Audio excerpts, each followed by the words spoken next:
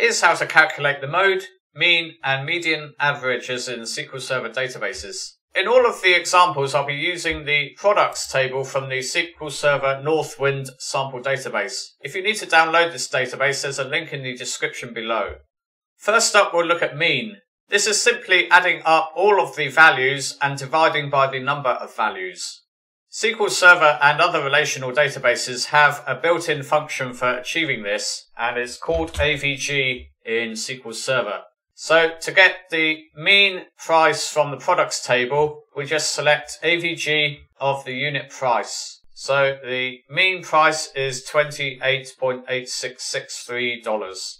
So looking at the data in the table for unit price, and that's probably about right. Now let's look at calculating the mode.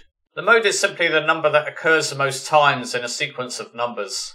In SQL Server and other relational databases, we can calculate this using a group by clause. So here's an example, and we need to find the most popular unit price. So we simply select the top one unit price from the products table. We group it by the unit price, and then we order it by the number of products that have that particular price in descending order, so biggest are at the top of the list. So let's see what the mode is, and it says that the mode is 14.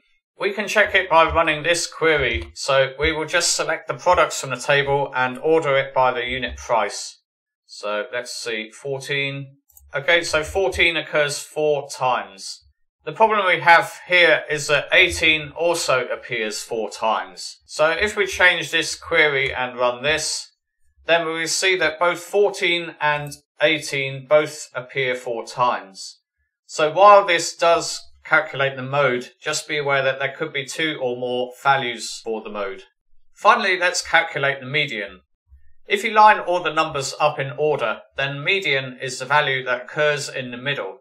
This is the most difficult to calculate because SQL Server doesn't have a built-in function to calculate median. After hunting around the internet, I found quite a good solution to this. Just be aware though that this SQL script I'm going to show you only works in SQL Server. It won't work in other relational databases. So we can use this SQL statement here to find the median value in our database. We are using a within group clause, and we are also using percentile DESC. We use a value of 0.5 here, which means 50%. So I based this query on the Microsoft reference page for percentile DESC, and I've linked that to the description below.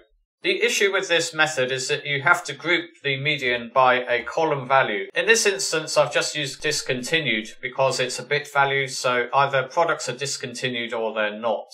Later in this video, I'll show you how I removed the group by clause. Incidentally, you can use percentile cont instead of percentile DESC. This means we get a slightly different median value. With percentile DESC, the median value must exist in the database as a column value. With percentile cont, this value is interpolated, so it might not actually exist in your database. It is, however, a more accurate median. So do these queries actually work? I'll run this little script here to get the discontinued products. So the percentile DESC is the value that must exist in a database, and this value will be 32.8. I don't know why it's chosen this one and not this one, but that is the median for this calculation. So for this one, the median was 35.9 for the discontinued products. We would say that the median would be here. So percentile cont calculated the median to be 35.9, which is the average of these two middle values. So this one is definitely right as well. Finally, after some trial and error, I got rid of the grouping in these queries. So if you want to calculate the median without grouping, then try this. And it says that the median is 19.5. The main thing I've done with this query is to remove the distinct column. I've also used a blank over clause, which apparently is legit. And is the median 19.5?